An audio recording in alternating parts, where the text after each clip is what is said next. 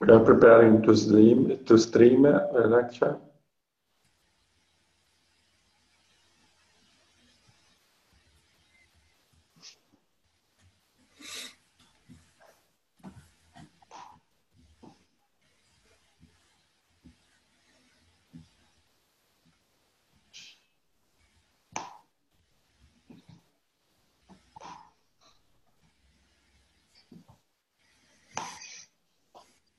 Poi mi mandi una lettera di invito?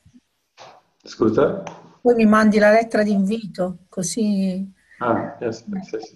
me la metto nel CV.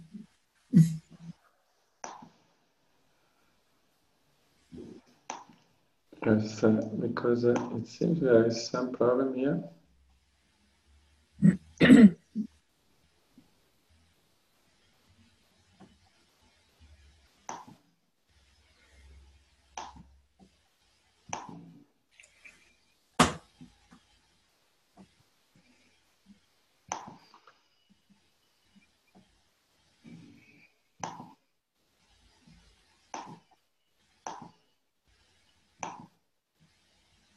Sorry, I have to restart the streaming because there is some problem.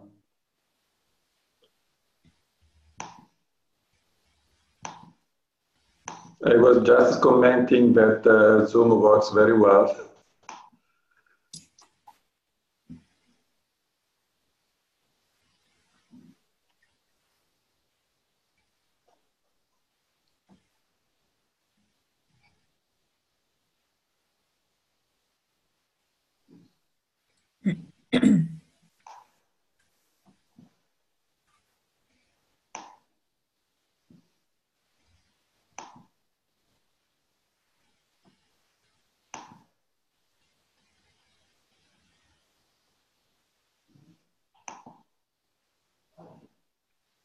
Okay, welcome everybody to the sixth lecture of this year Shanghai Lectures Edition. Today, as you know, we are going to recover from last week. So today I will work very little because we have two distinguished guest lecturers. Elena Cuoco from actually from here in Pisa, from the Ego Virgo collaboration and the Scuola Normale Superiore. Actually, Ego Virgo is the European counterpart of LIGO, so the organization which cooperated with the first ever detection of gravitational waves. And the second speaker will be Joanna Bryson from the University of Bath and Princeton University in the US, who will talk on another interesting topic. Actually, the impact, so she will give us a survey of AI, state of the art, and she will talk about the implication from the economical standpoint. While Elena, who is going to talk in a few minutes, will explain us how actually artificial intelligence, and in particular machine learning, can definitely help in the quest for gravitational waves. So, Elena, the floor is yours. Okay. Thank you, Fabio. Thank you for inviting me, and good morning, everyone, or good evening, everyone. So I wanted to talk a bit on the application of the artificial intelligence in our field, if it works. Okay. So first of all, what are gravitational waves? Gravitational waves, oh, there is no, okay. Gravitational waves were predicted in general relativity from Einstein, where he said that the matrix of space-time is linked to the content of energy and mass in the space. So each time that a mass is present in a space, it deforms the matrix. And if this mass accelerates or is deformed, not spherical, and accelerates, it can produce gravitational waves that are small ripples in the space-time that can propagate through all the universe. In which way we detect these gravitational waves?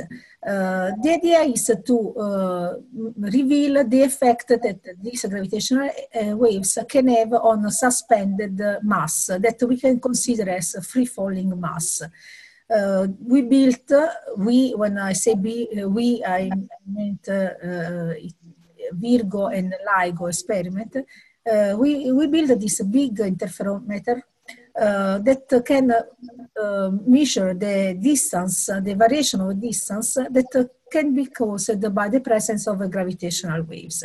Each time a gravitational waves hit this interferometer, there will be this change of the position of this suspended mirror, and we can detect any variation of this distance on a photodetector.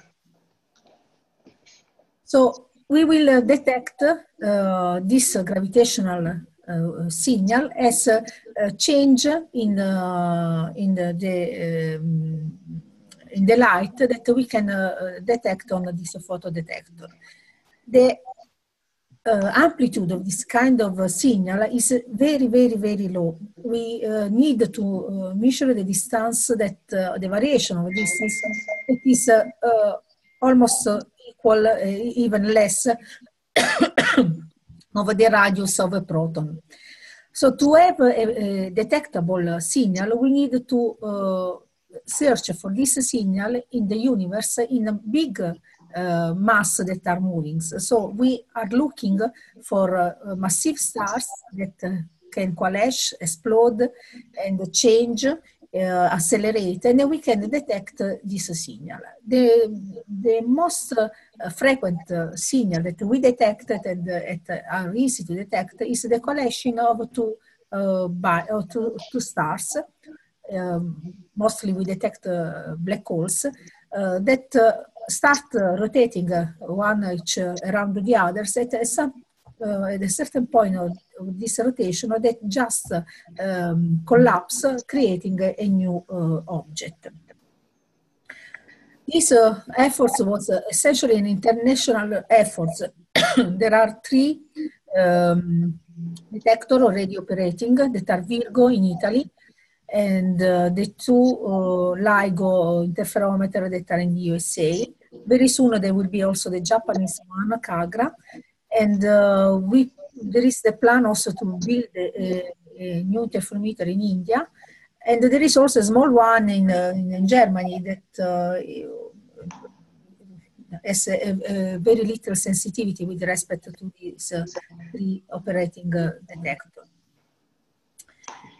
You may have heard about the 2 big discoveries that we did in the last 2 years. The first was the detection of the first detection of gravitational waves due to 2 black holes that let us win the Nobel Prize. But even most interesting, if it is possible, was the detection last year of the collision of 2 neutron stars. This was a very big result because while the detection of black holes just produce gravitational waves and nothing else, the collision of 2 neutron stars emitted also electromagnetic counterpart. So this event was detected not only by the gravitational wave experiments, but also by all the other astronomical observatories that detect this event in optical, X-ray, radio frequency, gamma ray burst. So it was detected in all the spectrum of emission. So why we start thinking to the application of machine learning and gravitational waves? I will just show some example of application where machine learning can be useful for us. For example, I will talk about glitch classification the application for noise removal, and also a possibility to apply this technique in real-time analysis. The data that this kind of experiment acquire are essentially time series. We detect time series that are mostly noisy time series, and hidden in this noise, we have to identify a very small gravitational wave signal. So the signal that we want to detect are essentially three main categories. What we call, sorry for my voice and my cough, but this is, I was a bit sick. There are the category that we define a known signal. What does mean? It means that we know from a theoretical point of view what will be the signal waveforms. So this is an easy way to detect, because we know which signal we are looking for, and we can apply the optimal methods to detect them, that are the so-called Matcher or Wiener filter. Then there is a category of signal which we know, which we call unknown, because we don't know very well the physical phenomena that cause the emission of gravitational waves. For example, the core collapse supernova. We have only numerical simulation, but different numerical simulation about these waveforms, because are linked to the properties of the collapsed star. Then the most frequent signals in our data are noisy. So we have a different kind of noise. We have what we call broadband noise, so that was spread in all the frequency band of our detector. We have moving lines, and we have glitch noise. Glitch for us are very short signal, what we call transient signal, that are due not to gravitational wave signal, but to noise. I hope to arrive to the end of the presentation. Alive. Alive. So in this plot, you can see the real signal that we detect. On the left, there are the first triple detection with the detected by Virgo and the two LIGO. And on the right, there is the binary neutron star coalescing. This is how they look like in time domain and in time frequency domain.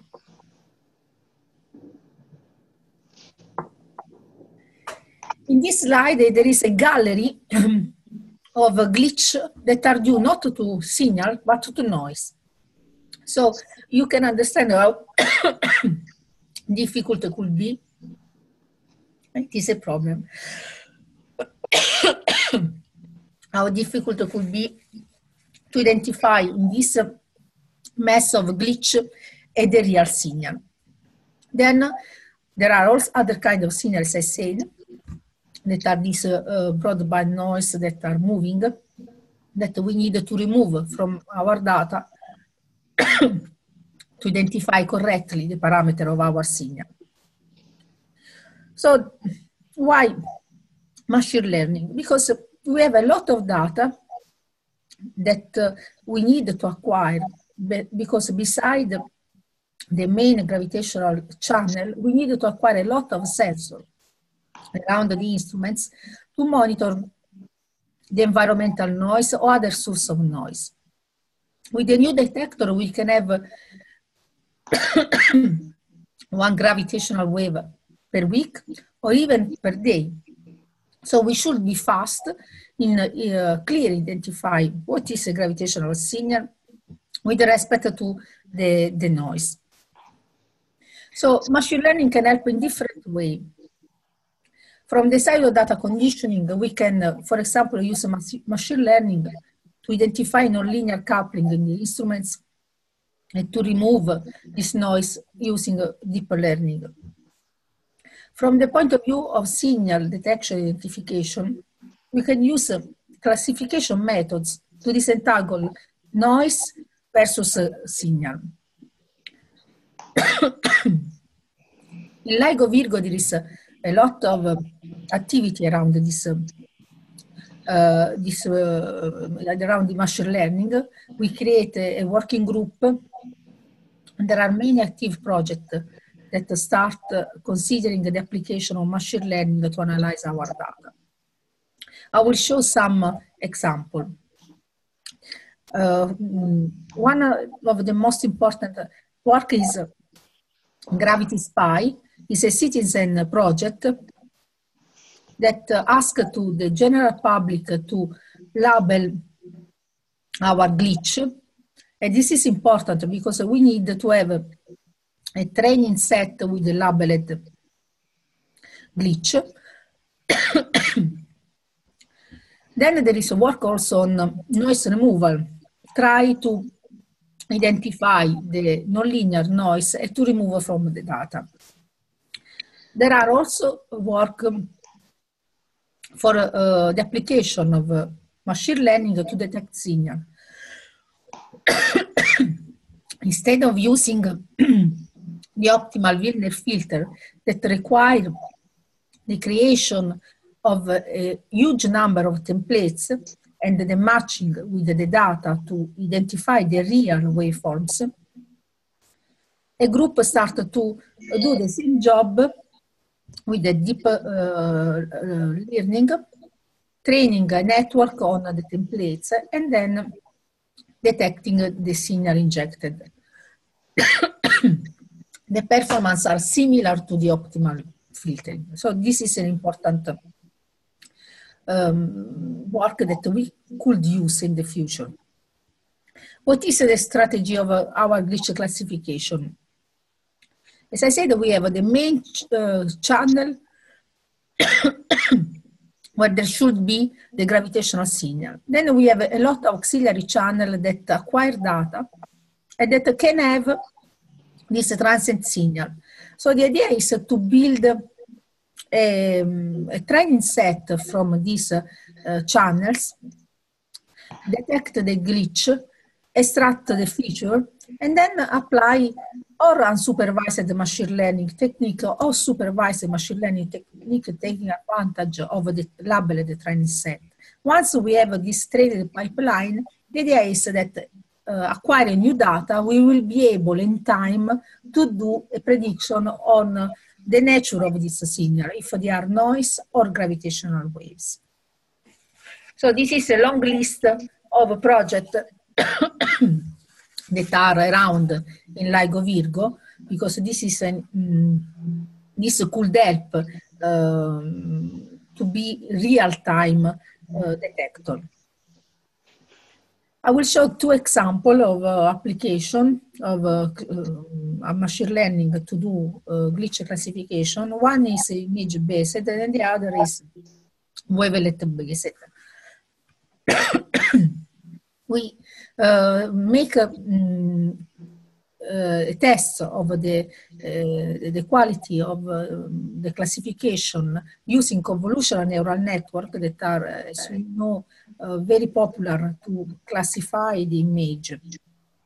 In our field, we could produce an image, or very often we have already the image because we use them while we are monitoring the data in a control room. So we are producing this image, we have a glitch, and we can use it to do a classification. So in this work, we decided to work first on simulated data. So we simulated noise data that mimic the sensitivity of the LIGO detector, advanced LIGO detector. We inject in this data known glitch, and we try to classify them with a convolutional neural network. So this is a realistic data set because we try to simulate signals that are very similar to what we found in our data. So we inject 6 categories of signal: Gaussian, sin Gaussian, ring down, chirp-like, scatter-like, and whisk-like, plus another category of signal that we call generally noise, that are due to random noise in our data. With this simulated family glitch, we try to inject them in the data with a given SNR distribution in order to span all the possibility from the very low signal to noise ratio to high signal to noise ratio to see if we are able to detect also very low signal to noise ratio signal. We produce the image. First of all, we apply what is often in our communities, the whitening procedure. We try to remove all the saturated noise in order to enhance the transient signal. So this is our training set, and we apply a CNN. This is a simple CNN in some sense. We have not a big GPU to do the test, so for us it's just a case study. And we see that after we train this pipeline that requires some hours, after in a few milliseconds we are able to do a prediction. We compare our result with the standard machine learning technique, linear support vector machine or shallow CNN. Obviously, the 3 CNN blocks was the best performing. This is the confusion matrix of the results. As you can see, the accuracy that we reach was very above the 90%. So with this kind of data, we reach almost the 100% accuracy in detecting, classify this kind of glitch. And even when there are, for example, 2 different glitches in the same image, we are able to detect to identify correctly the central glitch. We use the same data set with a different pipeline. This is a pipeline based on the wavelet decomposition of the signal. So we acquire data, we perform the whitening in time domain. We do the wavelet transform of this data, window by window. We apply the noise procedure in order that we keep only the wavelet coefficient that are above the noise background. And we consider this wavelet coefficient as the only one that can describe the waveforms of our signal. So we estimate some parameters and we start producing a trigger list where we have some meta parameters that are the signal to noise ratio, the frequency, the duration of the signal, plus all the coefficient of the wavelet transform. Because in this wavelet coefficient there is contained the waveforms of the signal. To have a better identification of the parameter of the waveforms, we perform a clustering in the wavelet map. We just keep the coefficients that are above a given threshold, but also that are close in the wavelet map. So we are sure that we are building correctly only the event and not adding other nodes.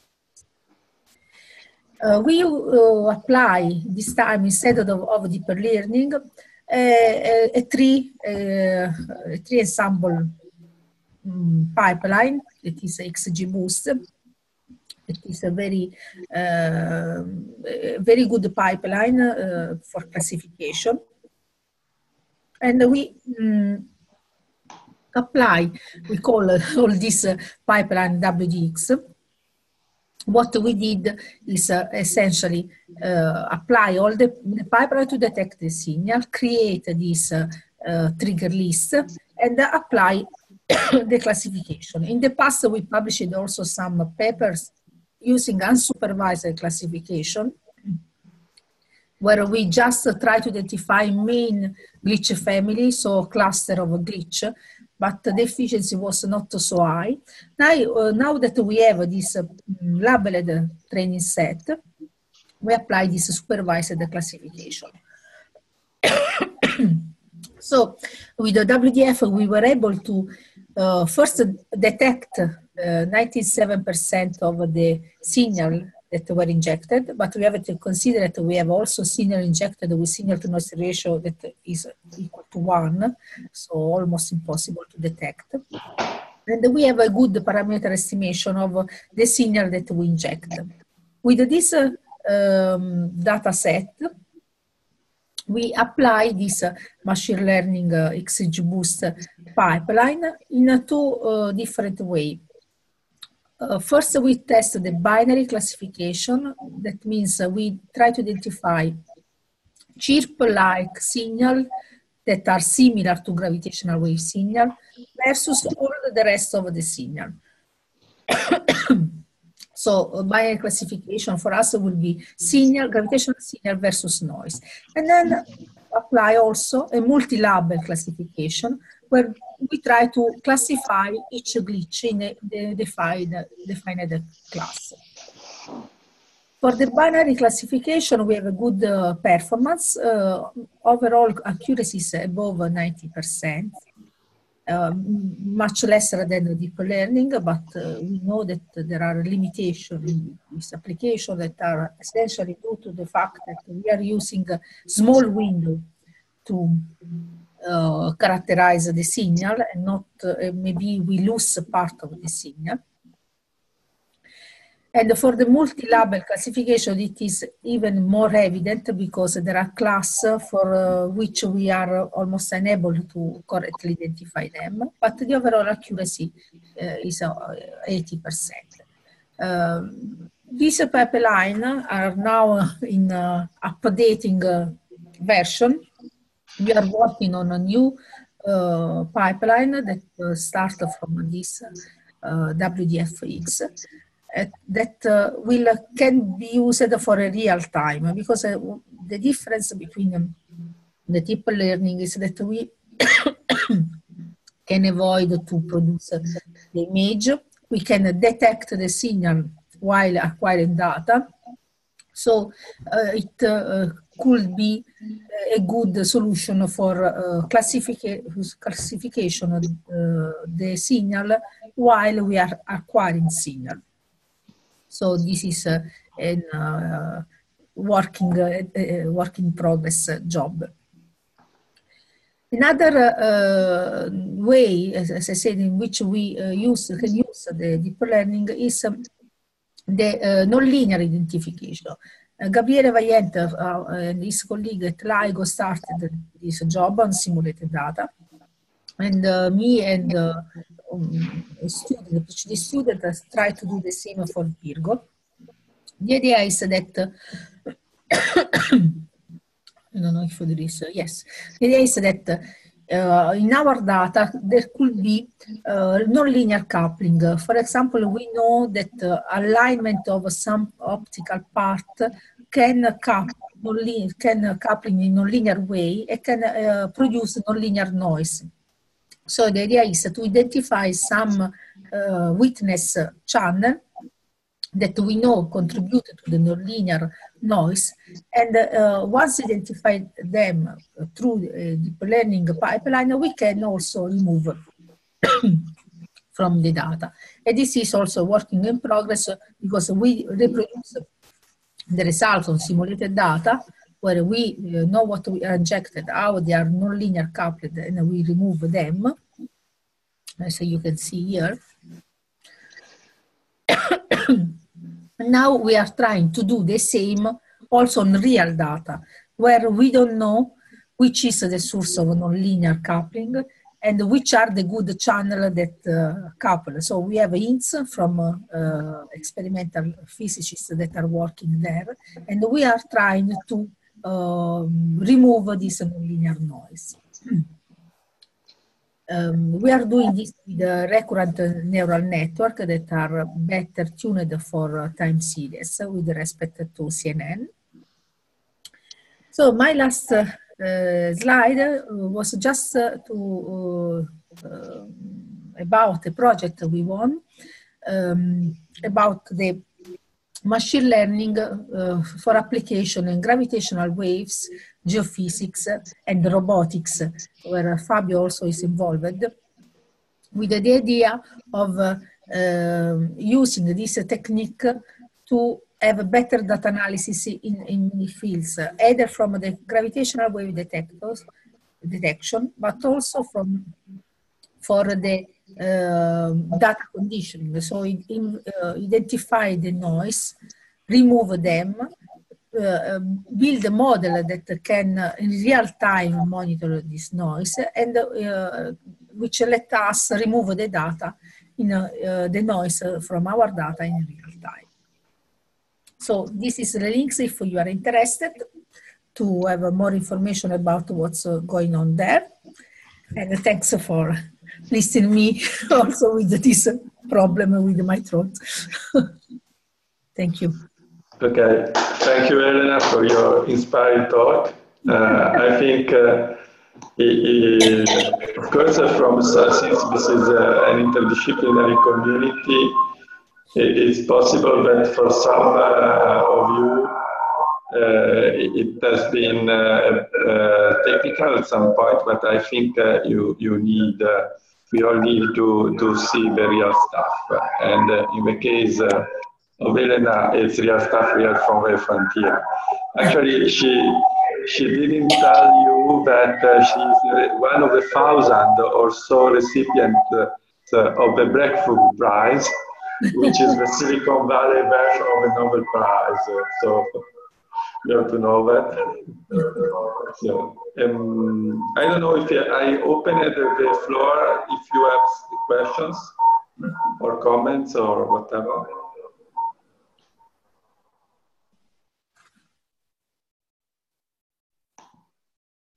I'm monitoring if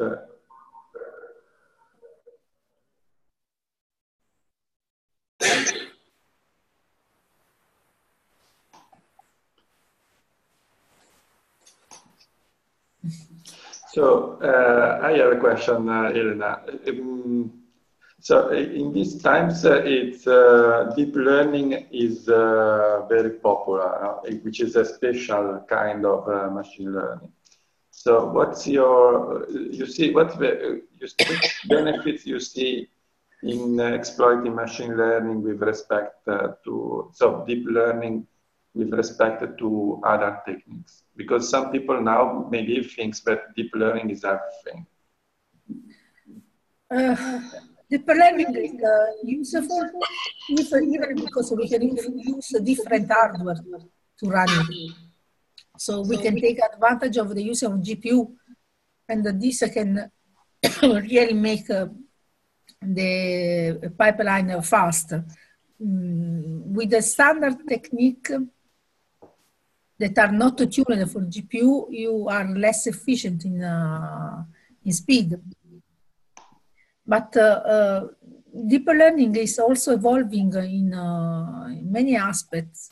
And for us, but even in other fields where you don't know how well you have to model, if you are able to model the physical model that is underground your data, deep learning that also is also the capacity to to catch the nonlinearity in the data could be important. So sometimes we have this background. So I don't know if there are other questions or remarks from any of the attendees. If there are not, I want to thank again Elena for her great talk. And so maybe we can give an end. Okay, thank you, Elena. Now we stop for some 10 minutes, and then we restart at 10 past 10 CAT, hopefully with the next speaker, who is Joanna Bryson, Professor Bryson, who actually we connected from Princeton. So it's about 4 a.m. in the morning there. And I hope that she could hear the alarm, because she's not giving any sign of life at the moment. So, okay, it's we wait from until 20 past 10. If she doesn't show up, I will continue with another lecture. So thank you again. Thank you, everybody, and see you in 10 minutes. I will leave the meeting open anyway. Bye, I have to leave. Ciao, Elena. Ciao. Ciao. Grazie.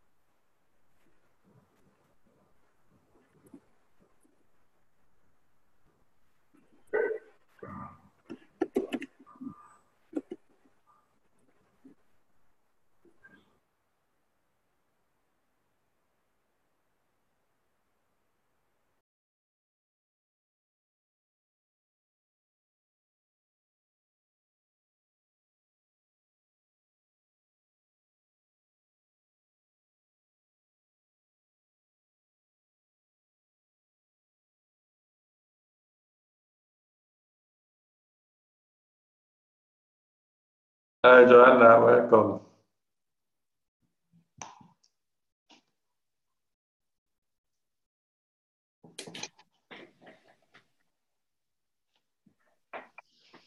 Okay, so I wanted to give a special thank you. As told before, we will start in a few minutes. Actually, since Joanna is here, we may start in hi, Joanna. I know, we'll wait for joining us at this very early hour in the morning, in your morning. Yeah. So we can start in, say, 5 minutes. So I have to say that I was a bit worried because, well, I know you are a very professional person, but this is tough. So thank you, really thanks. I'm professional but disorganized, so. Same here. Well, actually, I am very good. You know the story of genius and not being regulated. I'm not. I'm very good in being disorganized. So I miss other qualities, but as a disorganized person, I am a top performer. Okay.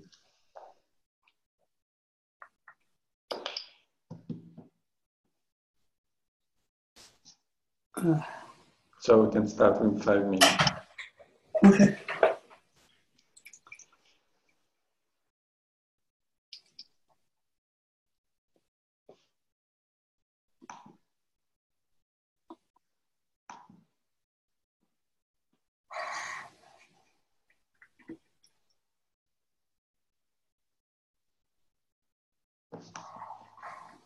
There you go.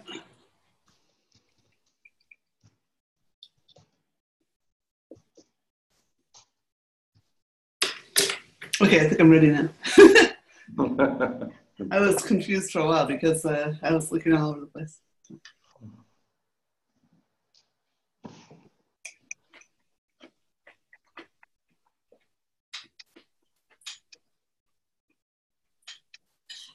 How did the first talk go? I think it was good. It was definitely good. It was definitely. Oh, are you doing a summary thing at the end again?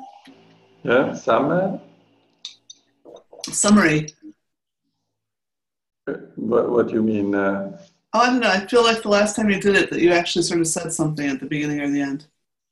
Yes, I will do something like that. Yes. Okay. Actually, today it's a completely outsourced lecture because we are 2 guest lectures. Oh, okay. I will do just make some. Well, we should get started. It's already 4:15, so. Yeah. I think. The students look bored. Okay.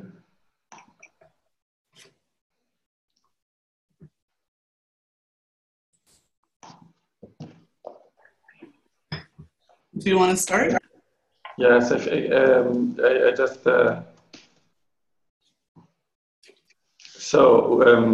As told before, welcome Professor Bryson from the University of Bath and the Princeton Center and Princeton.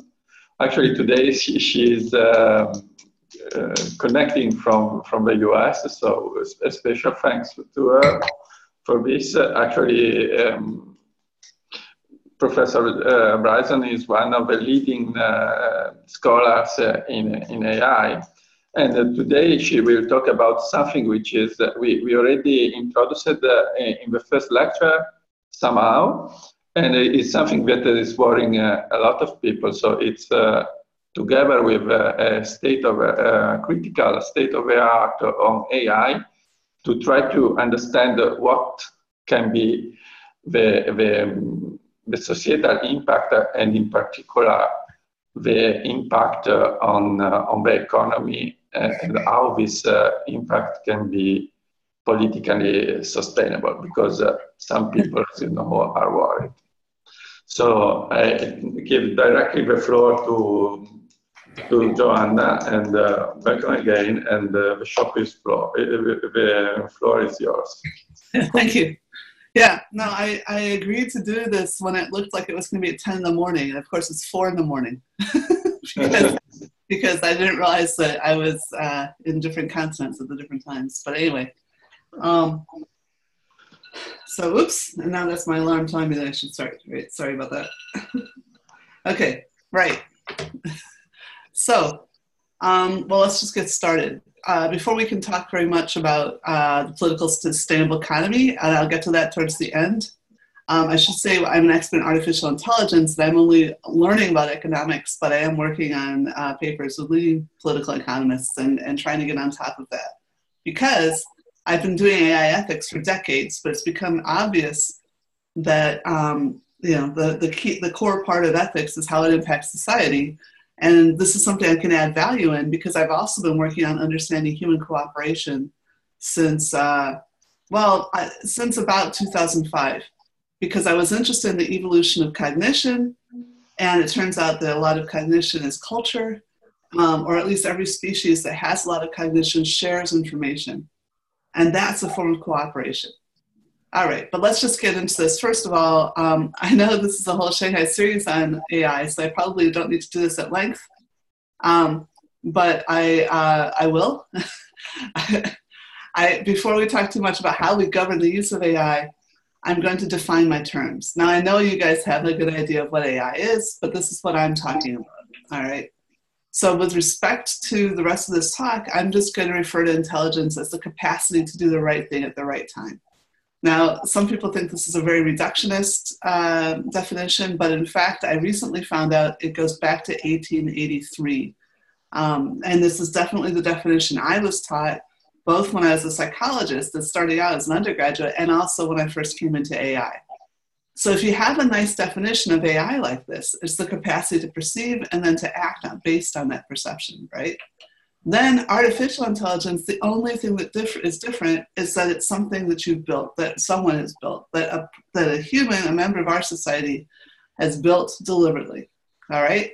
So the big question then when you're talking about governance is whether or not anything changes the responsibility for that deliberate action, and I'm going to assert. Now the first two parts were definitions, this is an assertion. I don't see any reason that that because you've built something that you've put some intelligence in, that changes your responsibility for having created that system. All right. But before I go into that at length, let's go into a little bit more discussion about intelligence. If you're going from perception to action, that's a form of computation. That is, it's a transformation of information, right? And computation is not math, all right? It's a physical process. It takes time, it takes energy, and it takes space. So a lot of the responsibility and accountability derives from this, all right? If you're gonna do the right thing at the right time, you could say, oh no, we'll just use learning, we don't have to use search. Learning is a kind of search. It's a search for the right parameters so that your system will work, all right? So let's just talk about search as in planning. The cost of search, again, I assume you guys already have this, so I'm going very fast. If you aren't, wave, I can see you. So wave if I'm going too fast over something. But basically the cost of search is proportional to the number of options and how long each of those options takes, right? Again, it's about time, which people often forget.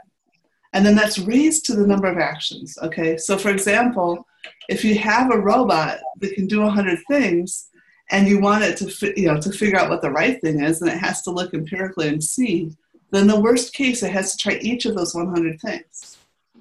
But what if it has a two-step plan, right? It has to turn left and then go forward, but it doesn't know that. That could mean trying up to 10,000 plans already. That's combinatorial explosion. That's why computation is hard. That's why intelligence is hard, right? So that's why intelligence is hard, not computation. So I think it was Claude Shannon, the guy who did the information theory, that sat down and worked out that there's more 35 move games of chess, not the ones where you infinitely move the rook back and forth, but like, normal games. Then there are atoms in the universe. And I know that's hard to believe, but just Google it.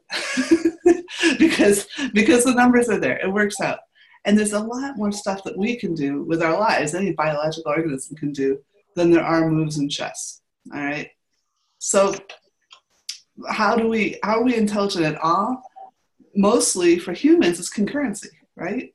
So concurrency saves you time, but it doesn't save you any energy, and it requires basically more space. So you can go out and buy 2 computers, it'll take half as long, but it'll take the same amount of energy, and you have to have 2 computers, right?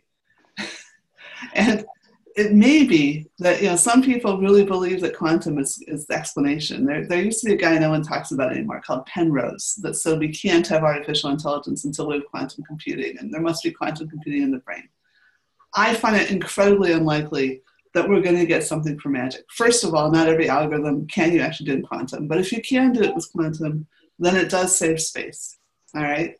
But secondly, okay, people are claiming that we're going to suddenly magically not use energy, but the only tame physicist I have is this one. This is Viv Kenton of Durham, and there's like, apparently no one is really computing this. But it would be amazing if the universe gave us something for nothing. And right now, quantum computing is costing enormous amounts of energy because they super cool everything, right? So it seems unlikely that we're going to get something for nothing. Given all this, then artificial general intelligence is not actually a threat, okay? You can't just suddenly know everything. If by artificial general intelligence you mean omniscience, right? That's one country is going to discover the algorithm that's going to give it the lead, and then we'll never be able to recover because it's not just the lead, it's omniscience, right? Not a real problem, okay? Yeah, so I just said this. There's actually several myths because people mean several different things by artificial general intelligence. And one of the things, I mean, two of them are contradictory. Thinking that you're going to know all the stuff and thinking you're going to be human-like. Because humans, like, I don't even know where my keys are, right? We certainly don't know all the stuff. All right, but let's talk about this general intelligence idea. Artificial intelligence is in general. We used to think this, like, you know, there's this guy named Skinner, that you may have heard of behaviorism. It was something they believed in the early 20th century. And actually behaviorists are still around, but they don't believe this thing anymore, right? It's not that any stimulus you can learn to get a response from any stimulus, all right? We proved that wrong, right? We just went out and checked. So you can teach a pigeon in a box like this to peck in order to get food, or if you're mean and you put like a shack in that metal part at the bottom, a pigeon will learn how to flap its wings to get away from a shack. But a pigeon can't learn to flap its wings to get food, and it can't learn to peck to avoid a shack.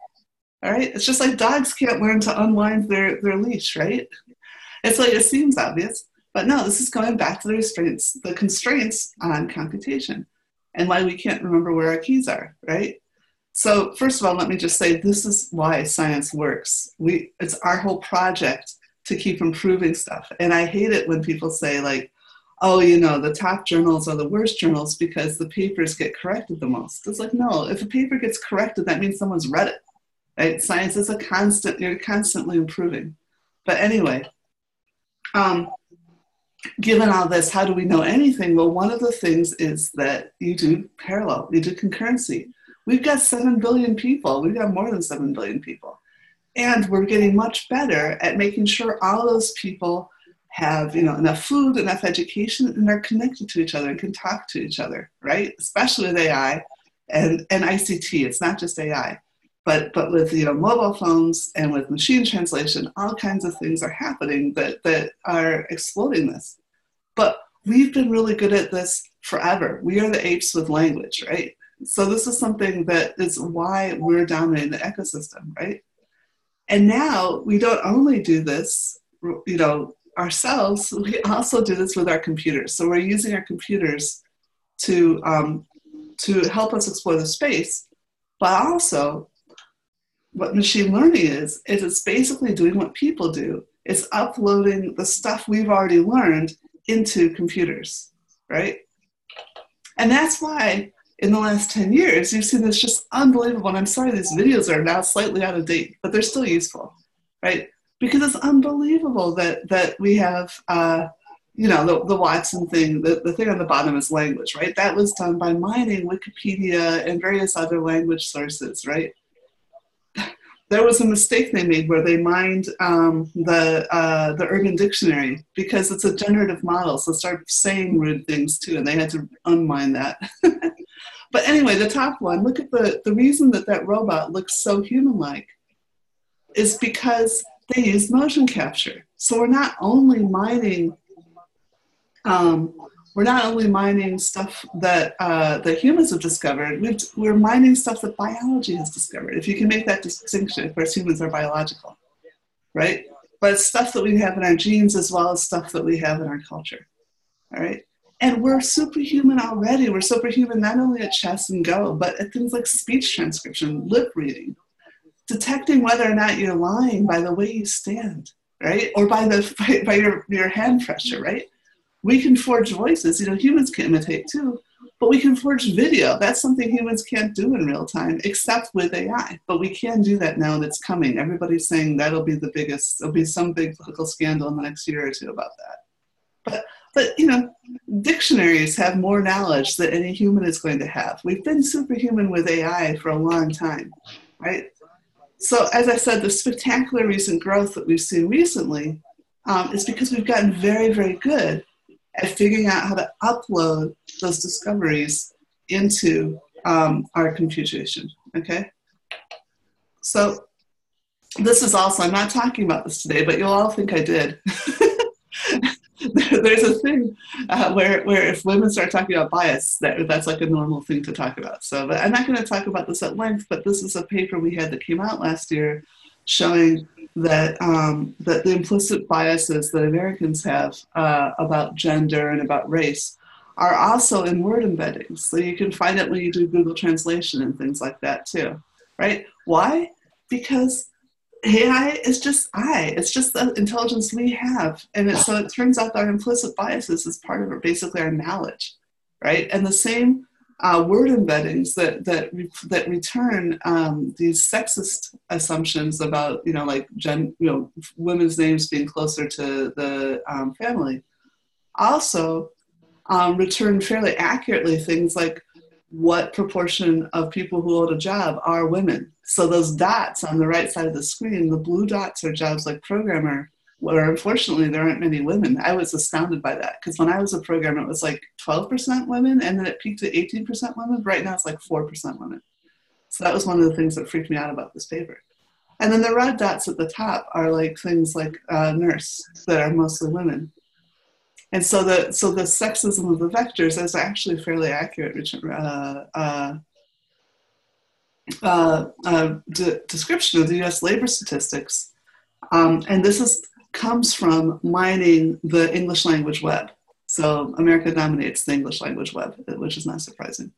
But what is surprising is that we have actually come up with a new account for the implicit bias in humans, but then we've also shown that it's in AI.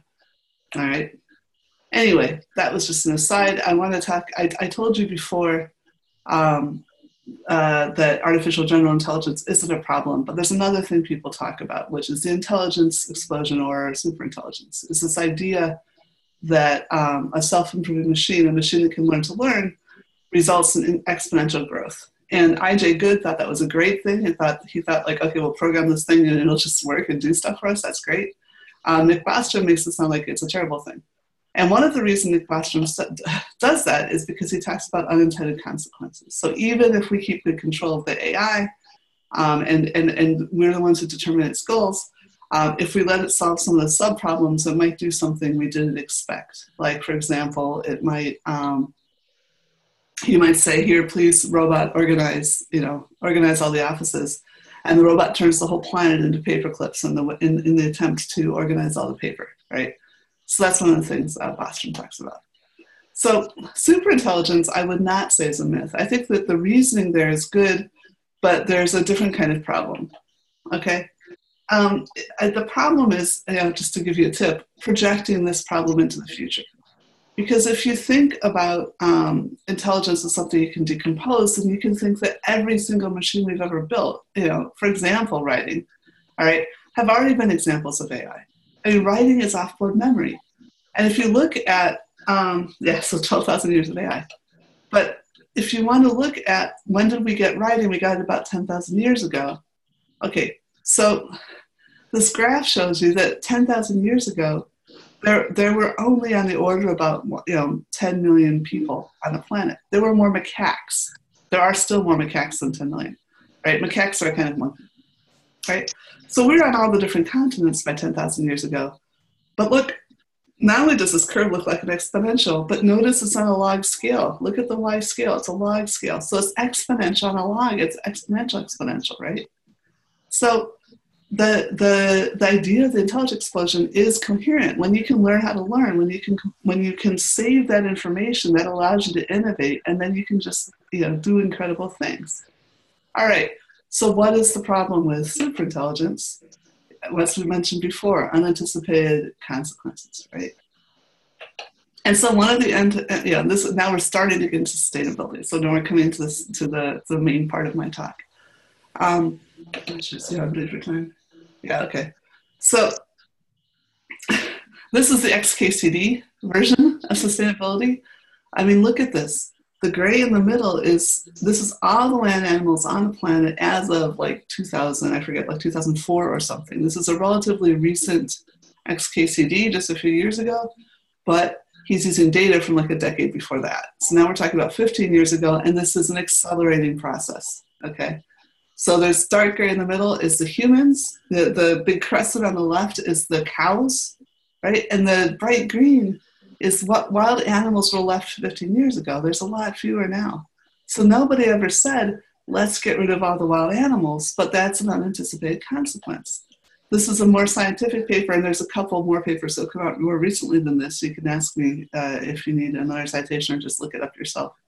But you can see we were already, reducing the number of species as we would hit a continent. But it's nothing compared to when we started to do writing. And at the same time as writing, we had agriculture and we had doctrinal religion. So not everybody agrees that writing is the thing. I'm just emphasizing AI here, all right? But certainly you can see that what we're doing is we're replacing biomass that was already there with biomass that is us, ourselves, right, and our animals.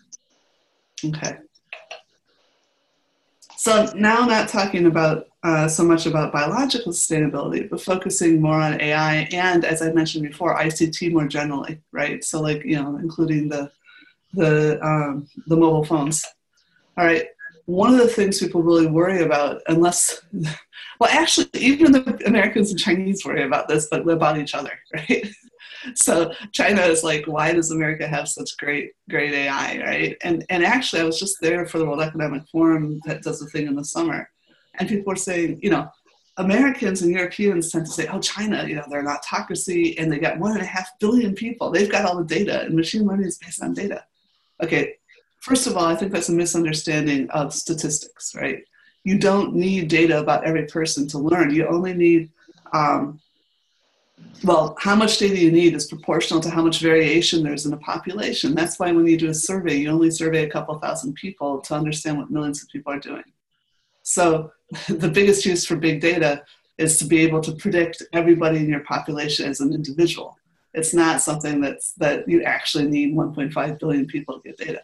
But anyway, the people in China, I was on a mostly Chinese panel organized by Tencent.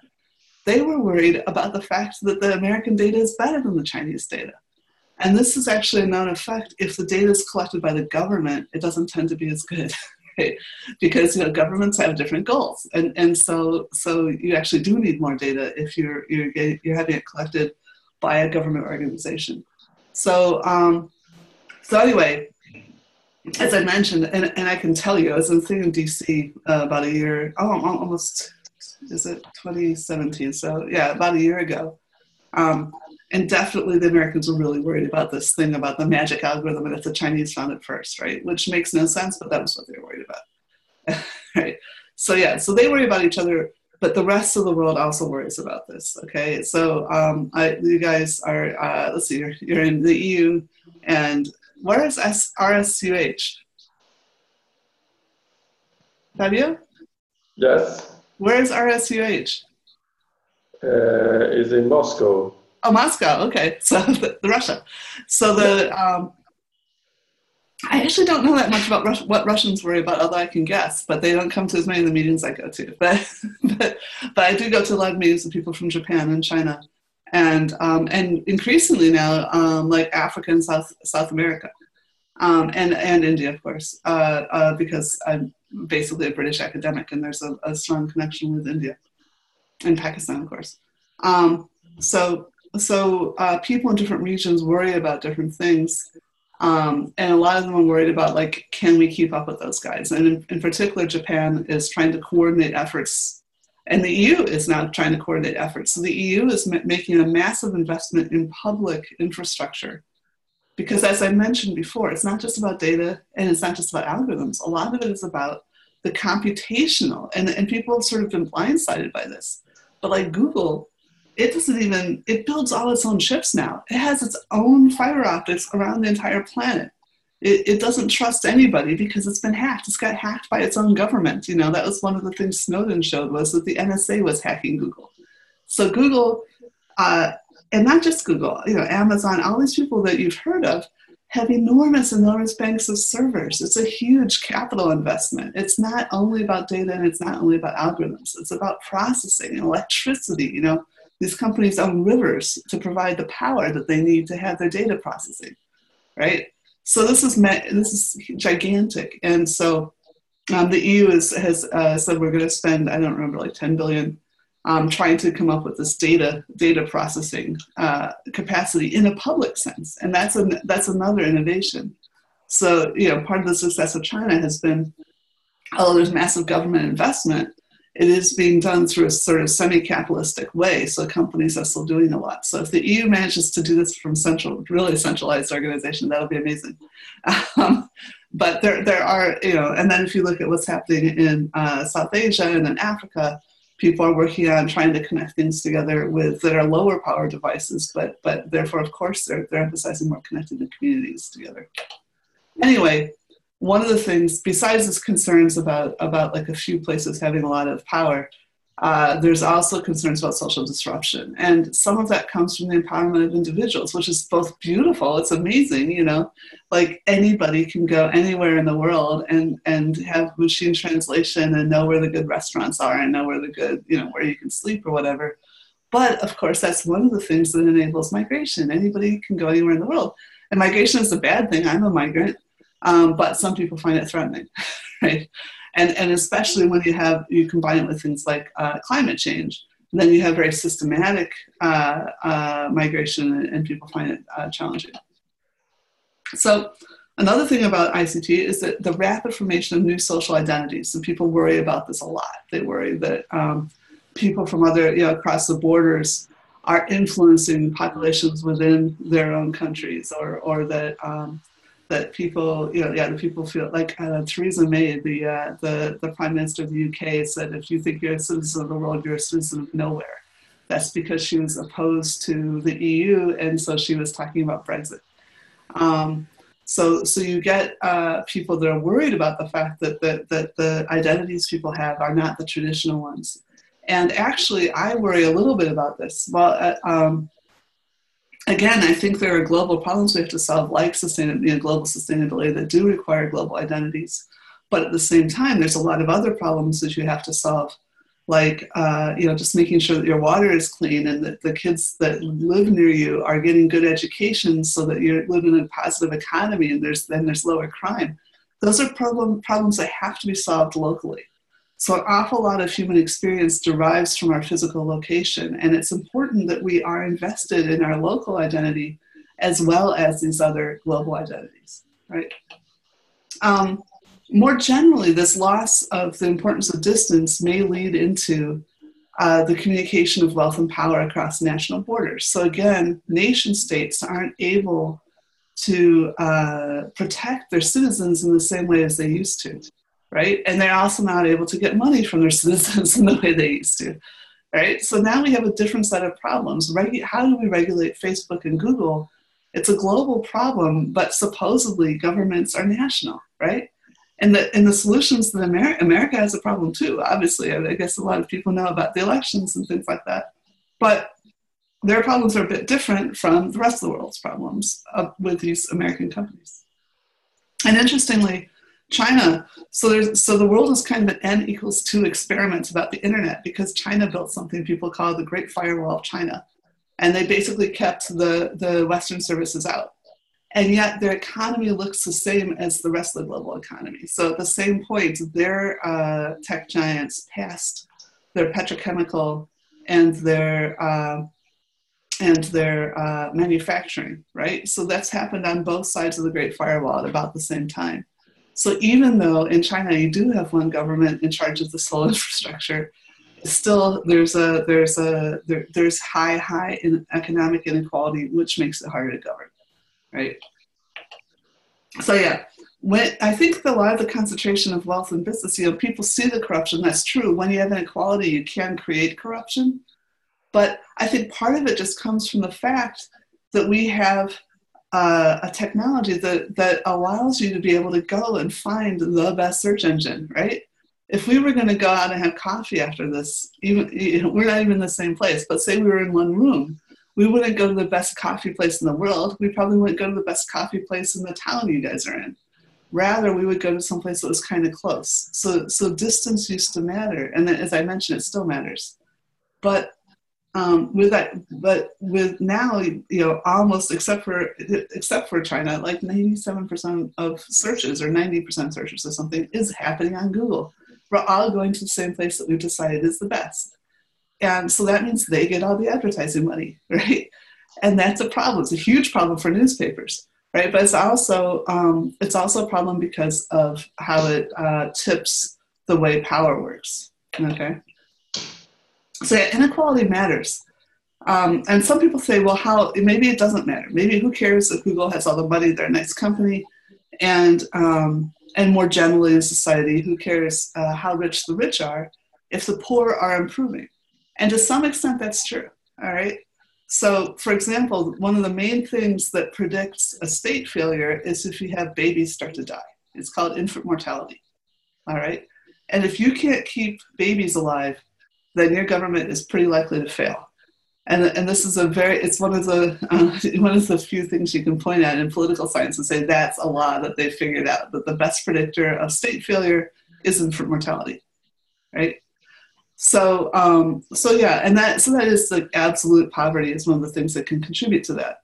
But in general, inequality really does matter. Okay, how can we talk about this?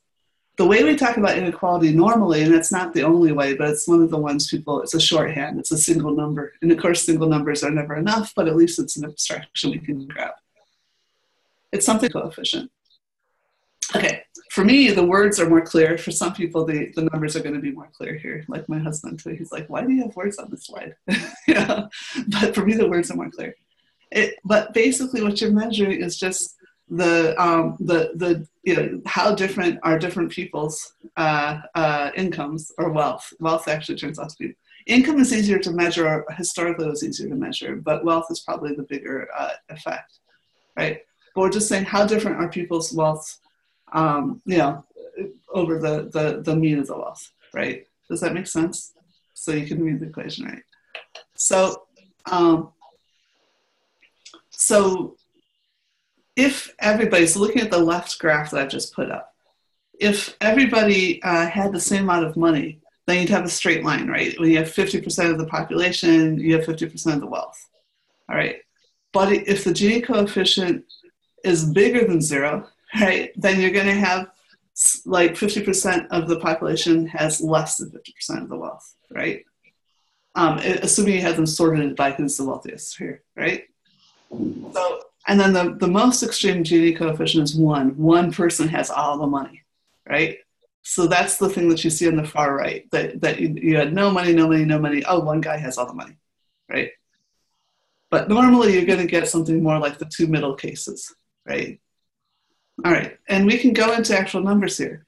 So this is empirics. Nobody understands, there's no theory, well, there probably is theory, but there's no good theory that's accepted about why this is true.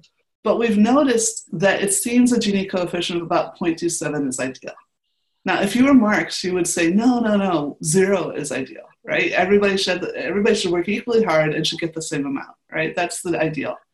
But it turns out that it's hard to get that working.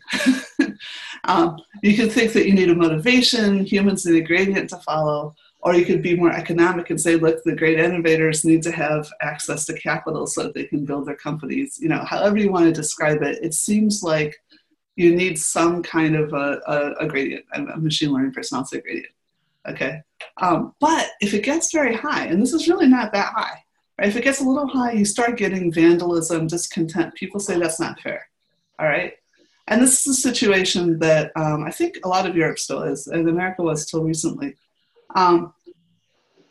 But unfortunately, interestingly, France was, so the inequality in the OECD started increasing, well, really in 78. And around the early 2000s, France said, wait, no way. And they actually have kept it down into the 20s, but they're still having some social disruption. So this is, like I said, one number isn't enough for everything. But anyway, when you get over 0.4, you start seeing actually economic decline. Because, you know, if people don't have any money, they can't spend it. And, you know, if you just have a very small group of people with a huge amount of money, they just drive up the cost of yachts or something, but it's not actually something that strengthens the economy. Right. And unfortunately, Brazil was recently over 0.6. All right. So that's the kind of things that can lead to massive social disruption. All right. One of the things that bothers me, though, when people say it was AI that's causing all this inequality, is that it's not the first time we've been in this situation. Okay.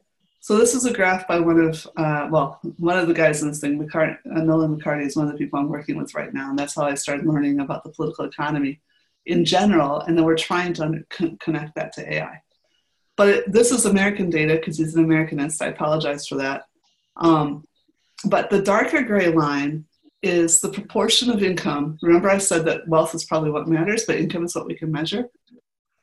The proportion of income that the top 1% of earners is getting, okay?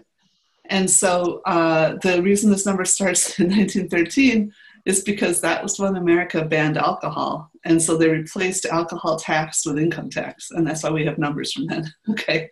It's kind of a crazy thing. America's weird. But anyway, what you can see is we had really high inequality right around the time of World War I, right? And then we also had very, very high political polarization. So political polarization here is measured by whether the two parties in America are cooperating on legislation. All right. But this correlates really well with identity politics and political polarization in the rest of the world, right? But I'm just using it as a proxy because that's one we have a good measure for. What you see is not only that there was a lot of AI, there was a lot of inequality well before there was any AI at all, but also that there was this period where we brought down the polarization and then we were able to bring down the inequality, all right? And that basically what happened in America was after the First World War and the economic crash of 1929, enough of the economic elite were willing to sign up with the interests of the proletariat that you got a massive period of redistribution. So we called it the New Deal. It was Roosevelt, who was also the president during the first part of the Second World War. But you see that our recovery is from before the World Wars started. There's a lot of controversy around this because some people say only war can really change things. But I think that you can see that policy can change things. This was also true in the UK. I'm sorry I don't have the graph to show you. But unfortunately in Europe, there was this war, the First World War, which basically, no offense to people whose grandparents fought in it, but it was nuts. and I think that nuts is probably correlated to this high inequality.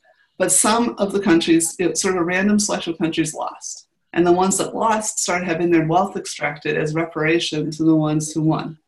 And the ones that lost and had their wealth extracted fell into fascism. And so, and then we had the Second World War. So some people see that as all one process. So at the end of the Second World War in 1945, everybody, the global elite, got together in this place called Bretton Woods. And they agreed no wealth extraction anywhere. They eliminated the banking laws that allowed for transnational wealth extraction, because that is one of the mechanisms by which you get high inequality. Unfortunately, by the late 60s, they re-innovated, actually the city of London was one of the people who started with this. They figured out new ways to extract wealth, right? And even now, the countries with really high inequality tend to be the ones, they aren't necessarily having the wealth extracted themselves. Sometimes their own elite are doing this. So unfortunately, like Greece has done this. Afghanistan is having it extracted. Russia extracts its own wealth, right? And they maintain very high inequality. And, you know, it's weird because the leaders think that will lead to stability, at least for the leaders, but it doesn't. When you have a very high curve like this, then of course you're precarious. And so, so I think that's, as I said, why we had so much trouble in the early part of the 20th century. Anyway, yeah, so you might say, well, that curve is starting in the middle of nowhere. Shanghai L publishes, he's one of the guys that says, oh, you know, war is necessary. But this graph, again, you can see that there was a leveling off before this big crash in the 20s. And this is just the data on polarization. So we don't have income from before 1913. But we can see that there was this building of polarization that was happening in the late 19th century. And we also know that in the UK. We have records of people like Churchill saying, like, what's going on in the late 1890s? It's getting harder to govern. And so in the late 1900s is when people started talking about the welfare state, because Marx, right? So what was going on then? I think probably it's every time we figure out a new technology that reduces the cost of distance, then we have new ways for inequality to build up, right? So in the old days, it was newspapers, oil, because oil is cheaper to move around than coal, rail, telegraph, and now we have maybe ICT is what's doing it. Now this is stuff, like I said, we're working on this and we're trying to get it through peer review.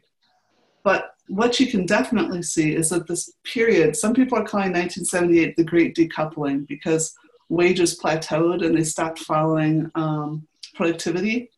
But the point is, if you look at this graph, that there was a coupling. There was a period, which was probably deliberate policy that made sure that wages did follow productivity. And that was how inequality and polarization were kept low.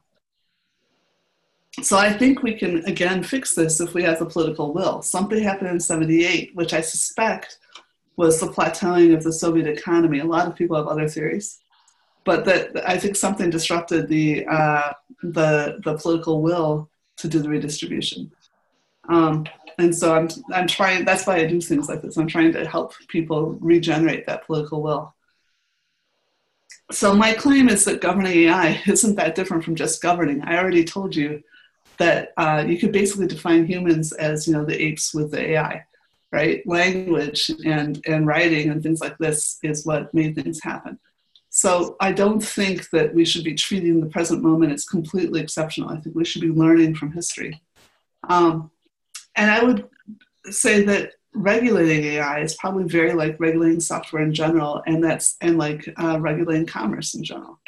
Okay, so let's talk about really basic ideas: transparency in an AI system and accountability for that AI system.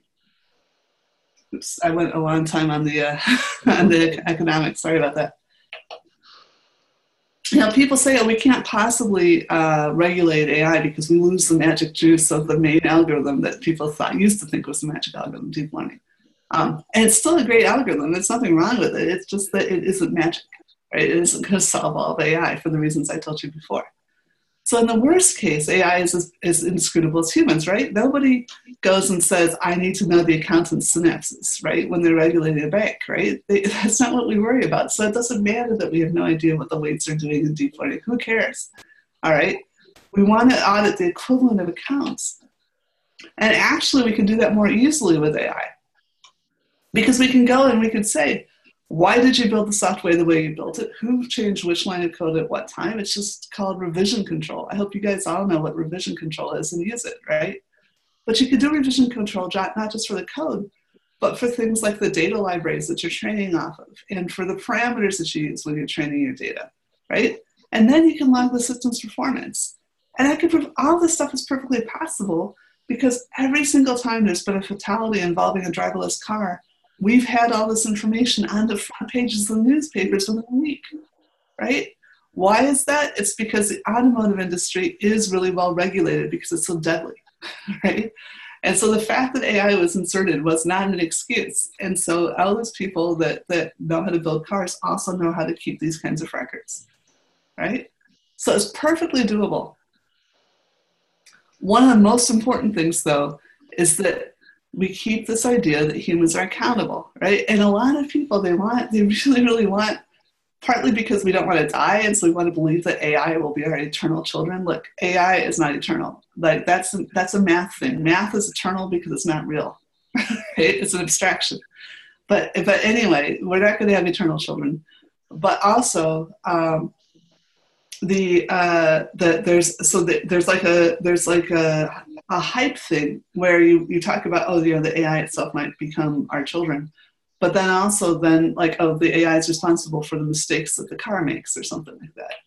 That isn't going to work, because we set up our legal system, in fact, our entire society, even before law, based on dissuasion, right? You don't do bad things, you know, not because you don't want to get in trouble, basically, right? I mean, that's not the only reason. It's very strongly internalized. Lots of people try to do the good things. We're evolved to do that. We can decide to do that because of reputation or our belief or our faith, right? But law is for the people who don't do the good things, right? It also helps the people who want to do good things coordinate. I don't want to undermine that. But the point is that we can't dissuade AI the way we dissuade our children or our friends or our enemies, right? It doesn't matter that you lock a robot in a prison or that you take away a robot's money. And even if you made a part of a robot that really cared, like you had a timer and a bomb, and like you said, okay, if the robot is alone for 5 minutes, it's going to blow up. The rest of the robot's intelligence doesn't care. Right?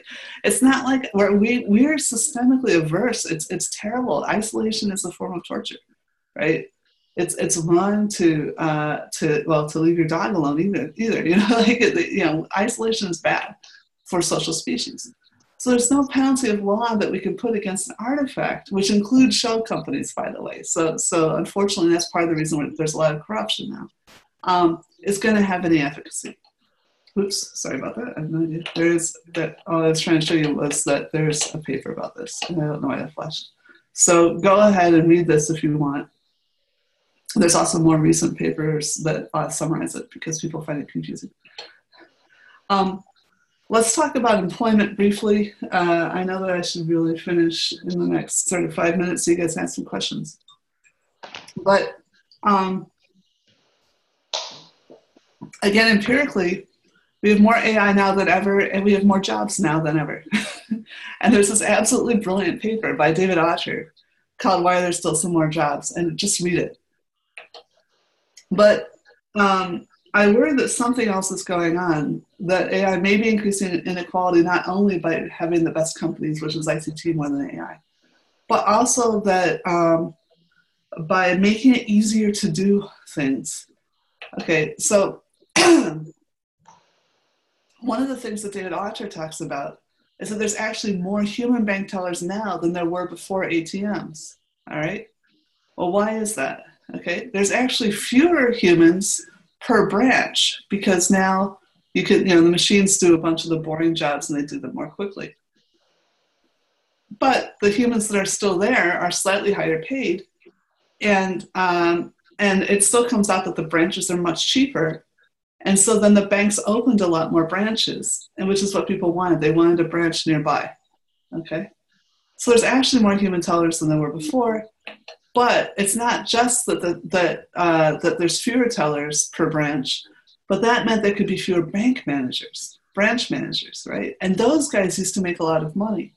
And so that affects communities, because if you had a couple of people in your community that made a lot of money, that got promoted and suddenly had more money than everybody else, they tended to be the people that like helped out with the schools, you know, helped out with those civic parties and the parades and that kind of thing, right? Those guys are gone, right? There just aren't those guys, because you don't need as many managers if you have fewer human staff, all right? So here's another example. People say, oh, driverless is going to destroy, you know, all these industries because, you know, driving is really important. And then other people point out, like, wait a minute, there aren't enough drivers right now. You know, you can't hire them, and they're like old guys, and they don't, and nobody's replacing them. All right, so it's okay that we have driverless. Well, actually, what's going on is that we've already started making being a truck driver a bad job, even though there's not totally driverless. There's a couple of other things we have. We have the first thing was power steering, all right? And again, if you go back to that definition of intelligence I had way back at the beginning, power steering is translating what you do with the steering wheel into steering the truck. Before the 1970s, you didn't have power steering, and you had to be a really strong person to be able to drive a big truck because you were physically turning the thing that was turning the gear, the gear chain to make the vehicle go. All right. So you had to be a really big person, probably it doesn't have to be a guy, but it was often a guy. You had to be able to navigate with a map. You had to be able to organize your time. I mean, it was a hard job, and it got paid a lot. It got paid 50%. We get paid, truck drivers now get paid 50% less than they did in the 1970s. All right. So I would say we're already, AI is already affecting the driving industry, and has been for decades. And we didn't really have a name for it because we thought, oh, AI isn't here yet because it doesn't look like Arnold Schwarzenegger, right? But we're already sort of replacing a good chunk of what it is to be a driver. And so the job sucks now, actually, in some ways. I'm sorry to be rude. But if you look, taxi drivers, it's a less exciting job because you don't get to innovate about navigation anymore. You have to follow the machine or the customer gets annoyed. So it's just about sort of moving your arms about a bunch and talking to the customer, right?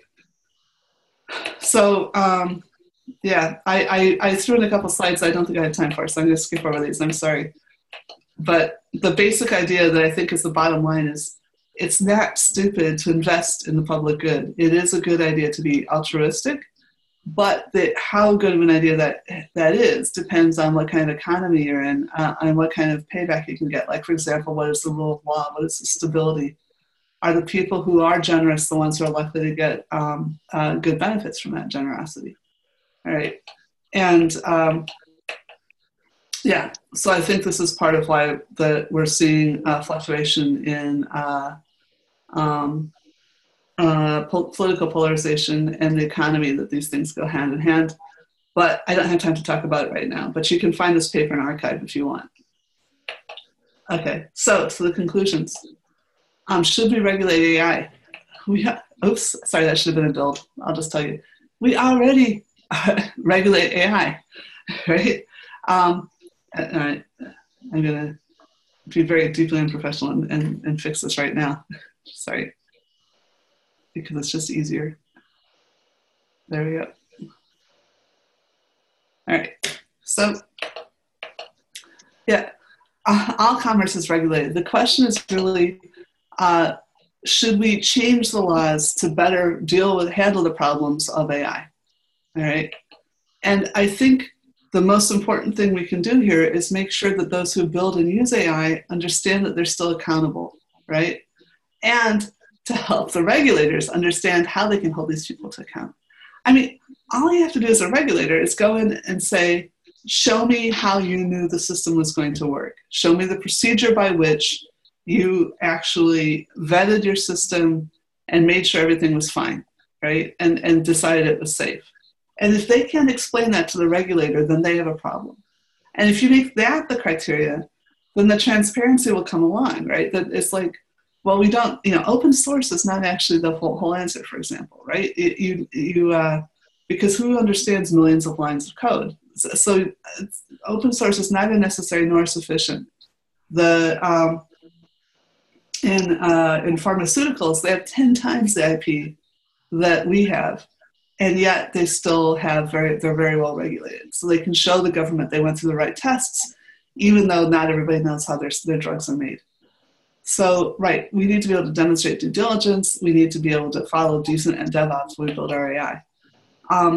And I think it's very important, and this is what I tell people, not so much students as people in the tech industry, that the idea of figuring out how to govern this stuff and how to make sure enough money is coming back into the society so that we can have adequate institutions, decent schools, decent roads, safety is important. It's in all of our interests to participate in that process.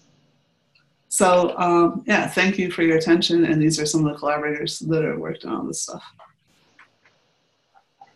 Okay, thank you for your great talk. I opened there was some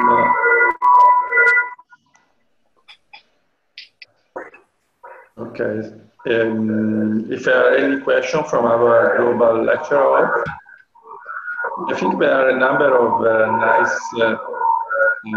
issues that were touched by this talk. So maybe someone of you want to comment or to raise questions. There was a lot of issues in that talk. There are actually a lot of interesting angles. Is there something that types? Oh, I know. I have to do this thing. I stopped sharing my screen, and maybe I could see what was going on. Okay, while people warm up, I have a question about what you said at the very beginning, because you said that everybody is, I may have got it wrong, but you said that everybody is worried by the amount of data. For example, in the US, they are worried by the possibility that China has to have huge data set of the population as a tool for AI. So you said that it's not necessarily so important. Right. Well, obviously we know that machine learning uses data to train, but if that data is redundant, then it doesn't make your AI any smarter. Of course, it still gives you power over individuals. So you have seen, unfortunately, things in China where if somebody got texted Happy Eid, they wound up at a re-education camp, Eid being a Muslim holiday. So data can help you if what you want to do is know what, and people make examples for medical things in the West. That's one of the excuses. Like, what if you have a rare disease and you need to find the other 3 people on the planet that have that rare disease? So that the fact that they have to go to that length to make excuses for why you need data shows that they don't really need data on everyone. So again, this is like stats 101, but the amount of data you need to establish a regularity is proportional to the amount of variation in the population. So if you don't need to look at that many people to figure out that most people have 2 legs. It depends what you're trying to predict. If you're trying to predict one individual's actions, then you certainly need data about that individual. But I mean, one of the threats about AI is that the more you know about people in general, the less, so the better your models are, the less data you need about any one person to predict what they're going to do. No, I see. So no, this I think is an important point, because there is a clear attempt to concentrate to have an edge in AI development. But if you are right, so we are in a safer position that we could think. So meaning that all this hoarding of data may not be finally useful. Well, it depends what you think is safe. Again, going back to the European example, there was a Dutch political scientist told me that, actually it might have been a computer scientist, anyway, somebody Dutch told me that almost every Jewish person in the Netherlands was killed in World War II. And whereas in Belgium, quite a lot of them were saved. And the reason is just that the Belgians were more disorganized, right? So the Dutch knew exactly what everybody's religion was. Actually, Belgium provided a huge differentiation in terms of So whether you think that you're safer with more AI, I don't know. But the point is, in terms of quality of the outcome, the quality of the data matters. And that was one of the things when I was in Tianjin this summer. People were worried about why is it that the American data quality is very high, and it may be because the American data is gathered by companies, not by governments. Again, the process of gathering by a government, the power structure situation is different, and so that may just make it harder. And they were saying that the American data was better than the European data. Well, and one of the interesting things in Europe, of course, is that the GDPR is about defending. So governments have decided that, the EU has decided that, first of all, a government is about defending its citizens. One of its main things is defending its citizens, and that the data about a person is a part of that person. So now it's the government's job to defend the citizens from being predicted and manipulated. And so that's a really interesting perspective, and we'll see if that makes the European economy more robust or not. Obviously, it's quite different from both the American and the Chinese perspective. So we'll see. I do worry that if people don't have something defending their capacity to be different from each other, they become more similar, and then you have a more fragile population. So I think we need room to experiment. And I think that's a very, in fact, there's a theoretical biology of that without variation, you can't change. But with too much variation, you lose the good tricks, right? And so that's the good tricks is a Dunnett term. But you don't just want entropy either. Entropy is the opposite of order, and you can't sustain a lot of life. You don't have a lot of public goods with complete entropy. So it's somewhere in between, and coming up with the right way to do that is hard. But anyway, AI, like I said, AI is a part of governance. It's just suddenly we have a lot more information about each other, and so the first thing we do is start trying to control each other more. But we may need to pull back and figure out what the right level of balance is. No, very interesting. Sorry, I think I digressed a lot. No, it was very interesting. No, thank you. I don't know if we have some comment from our lecture, global lecture. There is a chat now. I can see that there's 5 chats I just saw. Just a second. Where does it come up? Oh, okay, none of it's questions. You guys, if you type questions, I can now see them though. No, because actually I have many, but I don't want to hegemonize. Where are you, Fabio? Where are you physically? Actually, I'm in Pisa. I was just in Pisa for the first time. It's a great city. You should invite me. Next time we should do it live. Yes, I'm far from the tower, from the Leaning Tower. So yeah, that's okay. And I probably show you a church. Okay. No, but I'll also be in Vienna next week. I don't know if you're doing that. Again, speaking of the EU and AI, there's a meeting in Vienna. No, because I think this issue about data, it's very debated because, for example, and this may also give an excuse for national firewalls, right? Because because most of the data are actually concentrated in US companies. So I think sometimes for example, I'm not particularly fond of GDPR in Europe because I also think it was a kind of way to create problems to Amazon and Google. So there was a kind of hidden strategy where it was, well, okay, let's just create some problem to them, and then we try to organize.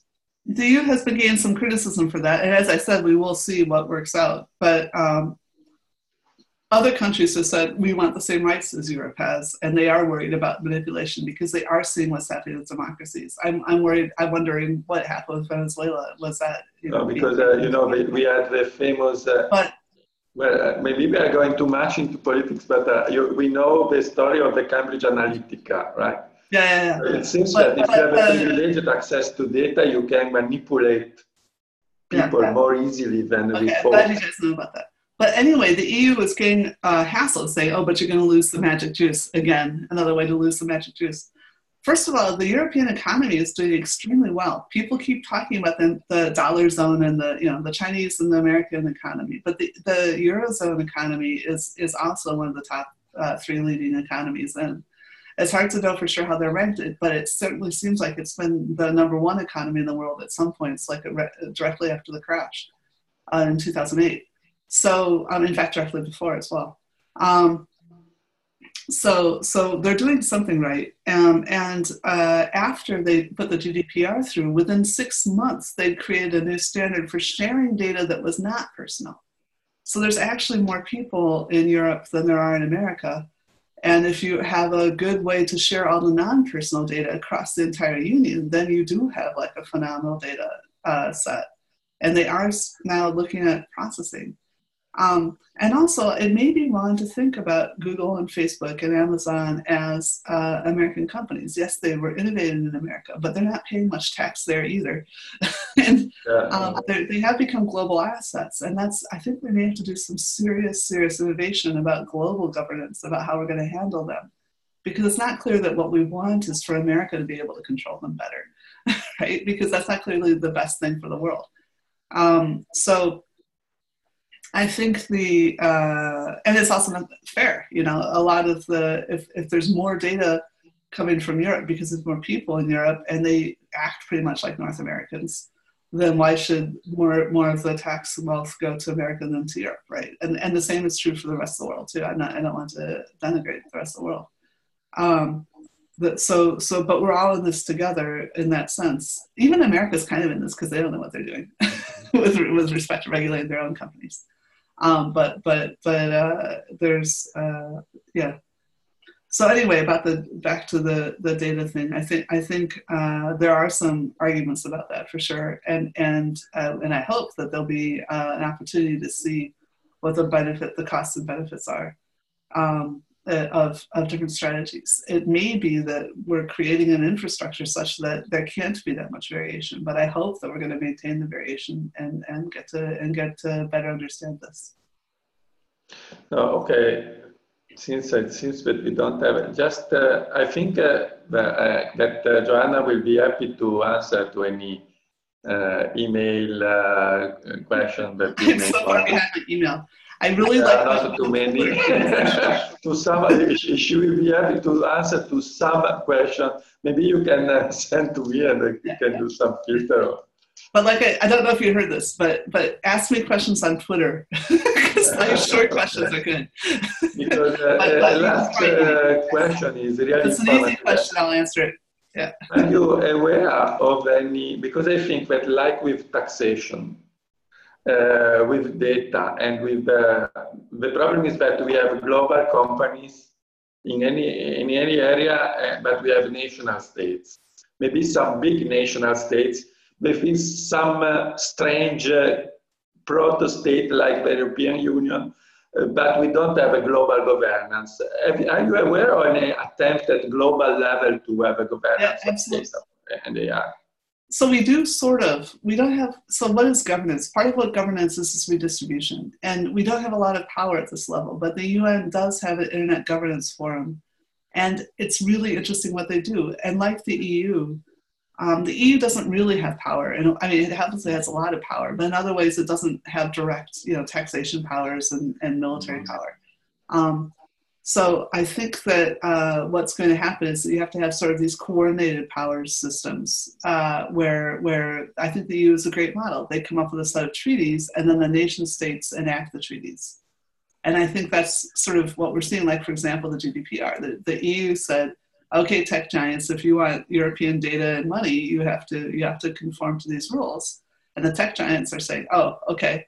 And actually, for them, it's a little easier than some of the smaller companies that for which complying with the GDPR was a real cost because they just didn't have as much money. Whereas, if you're Apple or Google, you have more money than you can legally spend, because of monopoly laws.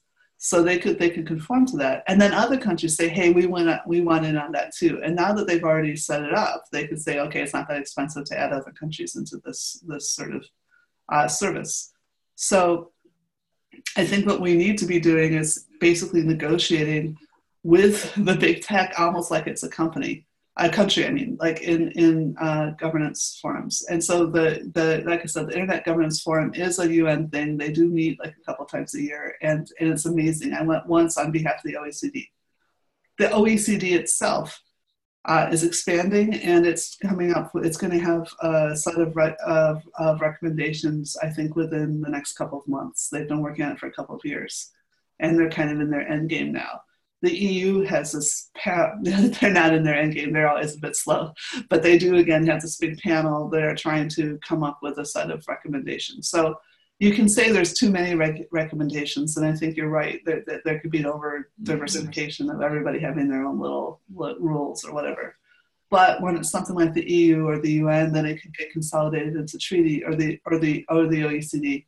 A lot of the EU's data regulation was derived from the OECD recommendations in the 70s. They had a lot of foresight. So it's all possible. Okay. So thank you. I thank you for your very interesting and inspiring talk. As told, I could Sorry, everybody. I could actually continue to ask questions for the next couple of hours. So But we're it's losing very time that it's very time that we stop. So thank you again, everybody, for attending. Thank you, Joanna, for your talk and for the Global Lecture Hall. See you in 2 weeks. Okay. Bye-bye. Bye, everybody. Thank you, Joanna, again. Sure.